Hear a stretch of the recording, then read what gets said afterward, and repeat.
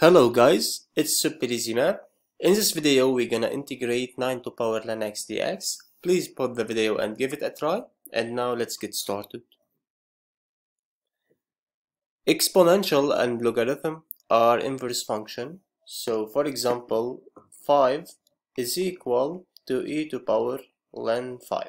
So e and ln cancels out, 5 remains. So same with 9, we can write 9 as e to power ln 9. So now we have integral for e to power ln 9 to power ln x dx. But we know that x to power a to power b is equal to x to power b to power a. So we can switch between powers. In this case, we have integral for e to power ln x all to power ln 9 dx. Now e and ln cancels out, so we will have x to power ln 9 dx.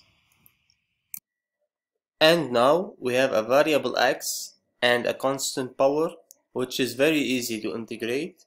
We know that the integral for x to power n dx is equal to x to power n plus 1 over n plus 1 plus c. So we can write it as x to power ln 9 plus 1 divided by ln 9 plus 1 plus c.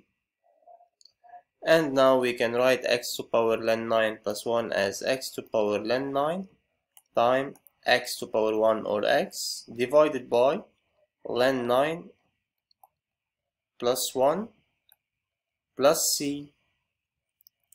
Now x to power ln 9 is equal to 9 to power ln x. We prove it. So we can write it as 9 to power ln x times x over ln 9 plus 1 plus c. At the end of this video, let me show you our Telegram group.